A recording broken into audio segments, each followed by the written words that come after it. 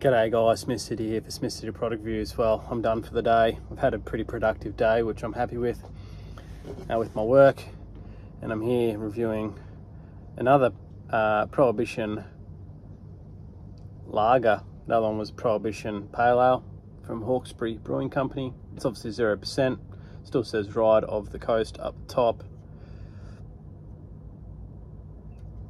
And yeah, I've also got these kettle, which they better be good.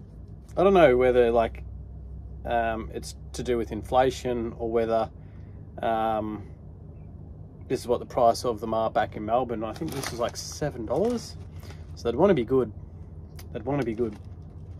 But the kettle cooked in avocado oil, sea salt and lemon. So got these to pair with the lager. Hopefully the lager doesn't have sort of that weird non-alcoholic aftertaste, and we'll just get it cracking. So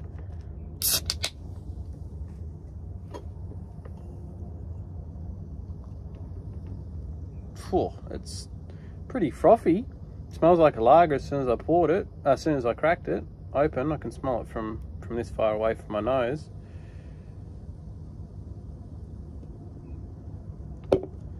So there it is, guys. It's got a decent head to it, and it is a bit more foamy than the pale ale head, but it's still big bubbles, so they'll go pretty quickly, and heavily carbonated, as you can see. So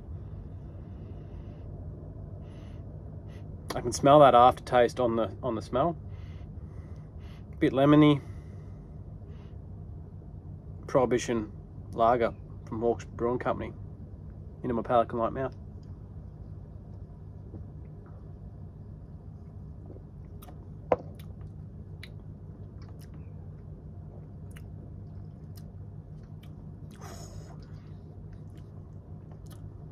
That aftertaste that you get from non-alcoholic beer that was in the pale ale, it's a lot more less. Does that make sense? A lot more less. There's no alcohol in this. I can't even speak English. It's more subdued.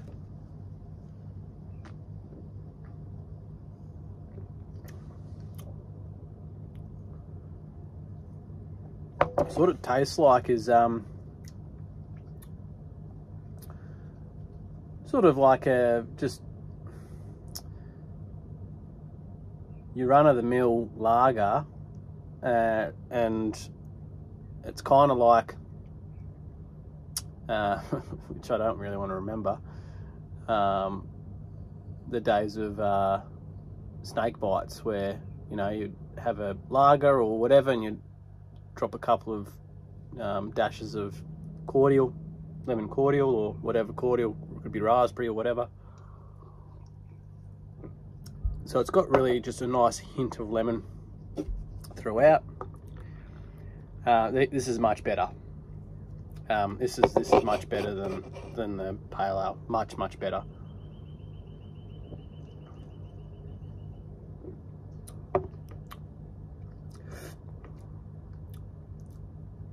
Yeah, that aftertaste is still there a little bit, but it's not like the other one was just too much. There's too much of it, and it then overpowered the rest of the drink.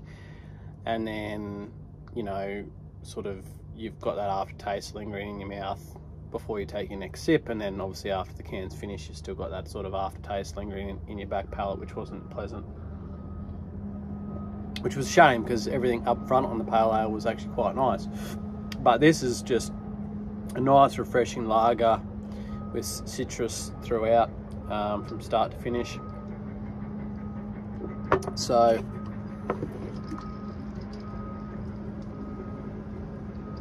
you've done a good job there, Hawkesbury. And maybe next week I'll get the stouts and see what they're all about, obviously from the same brewery. Onto the chips. Lemon and lemon here. We'll see if they're a match made in heaven. We've done a fair bit of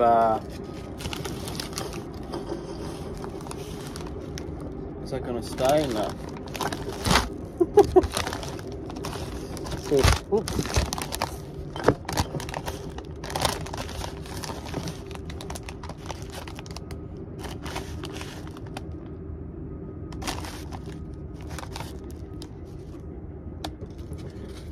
Done a fair bit of work on the bridge of late. I've got 5 pillars up now and they're onto the 6. So this is them. This is the kettle cooked in avocado oil with say sea salt and lemon.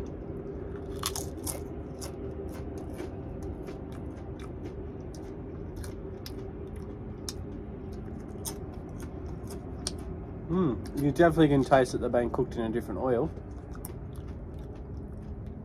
Whether I like it or not is in the different oil taste. Yeah, they're nice. They're really nice.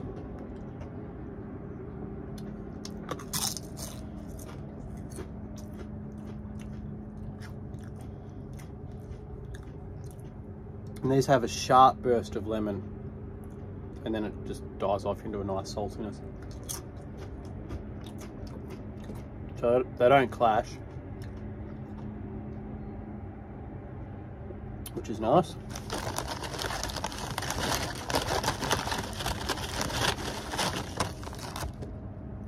After this review, I'll do some case notes on my phone.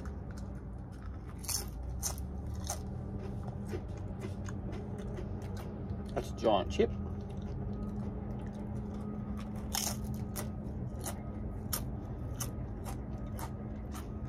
Yeah, I don't mind the avocado oil.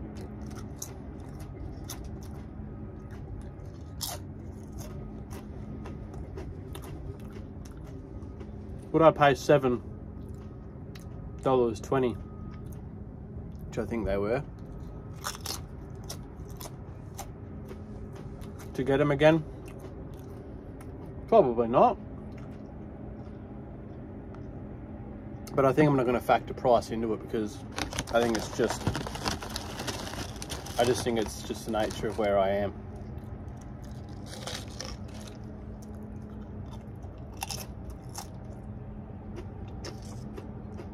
They're fantastic.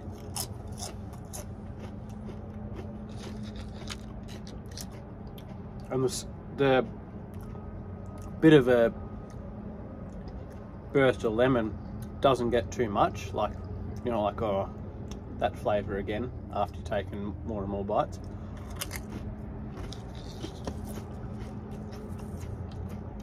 Double wish chip. Was there 3? 3 in there.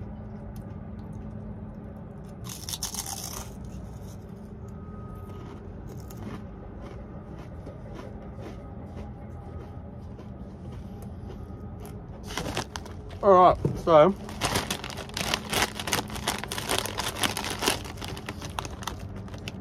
let's see what they've got written on the packet.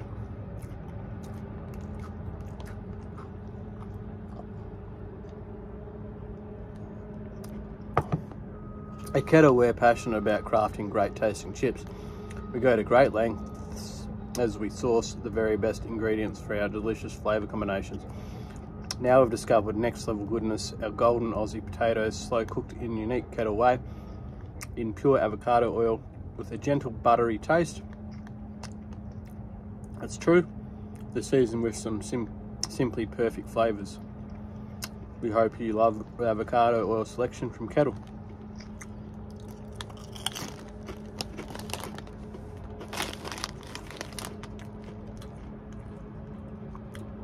Ingredients: potato, avocado oil, sea salt, mineral salt, potassium chloride, food acid, sugar, natural flavours including lemon oil, yeast extract, may contain milk and soy.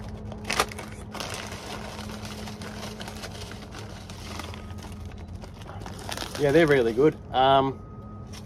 So I'm going to do a rating of them.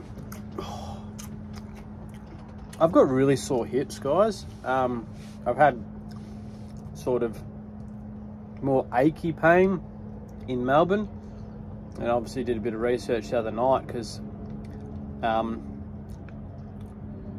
coldness can bring on sort of like more achy pain or sort of aching sensations, and extreme heat in your joints can cause inflammation, which creates pain. And I've been getting this really sort of sharp bursts of pain on my outer thighs around my hip, and I haven't done anything to them. I haven't hurt myself or whatever, but yeah, it's interesting. I wouldn't have thought the heat would actually impact my body the way it has, but it's only on the right side. I don't get the same pain or soreness on the left hand side. So anyway, I went on a bit of a tangent there. Drinkability 8, and rating. No. I'm actually going to go higher than that. Drinkability 8.9 and rating 8.9 for the Hawkesbury lager. I've done a good job there, and like I say in all my non-alcoholic beer reviews, is there a standalone rating system, so I just pair them off against different non-alcoholic beers. So an 8.9 doesn't mean that's anywhere near a 9 of like an IPA or a Pilsner or whatever. So that's really, really good, Hawkesbury. You should be really, really proud of that. And you know, obviously being quite hot and where I am and being a dry area, you know, I can bring actual beer and stuff from Broome when I'm there, but in terms of, which I'm not a big drinker, which is surprising considering I do a review channel, but in terms of like if I want something cold, it tastes like a beer, it looks like a beer, I think that I'll be buying that again. And look, not overly expensive, like normal craft beer back in Melbourne, you know, which maybe the cans are a bit larger in terms of like, you know, your 400 mils or whatever, but you're sort of, you know, anywhere looking between 25, 27, 30 bucks for a 4-pack of the style of beer that I drink, and I think that was $17 as well, or $16. So obviously there's no alcohol in it, but it's really good. As for the chips,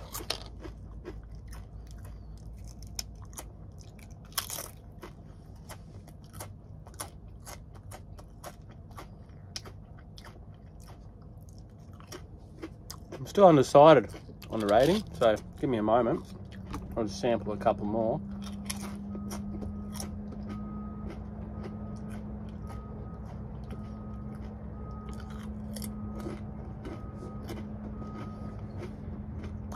Normally my go-to potato chip is just original salt. I love salt.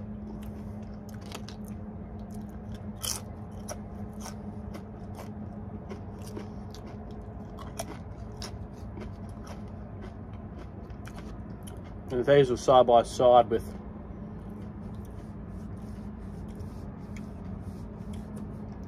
a couple of other just normal salt chips that I don't normally like, but they were the same price, would I buy these ahead of that? Probably. So with that being said, I give these minus the price. If they're the same price back home, I'll probably knock a rating point off them, but I'm giving them a 10. So if the price is the same universally around in different places in Melbourne and whatever, like you're not I don't think we should be paying $7 for a bag of potato chips. That's just my opinion. I understand inflation, I understand, you know, growing the produce and it being transported and cost of living and all that shit going up or whatever, but I still don't believe we should be paying $7 for a bag of potato chips. So if that's all their price the whole way around, then I'm going to give them a 9. And if they've made them more expensive because of, say, the avocado oil, I don't think it warrants the $7 price tag. But That's just my personal thoughts. At the end of the day, these companies got to make profit, and you know, who's to judge them for doing that? Anyway, and a 10 out of 10, or price 9, and the lager was a 8.9. So anyway, I'll leave you to it.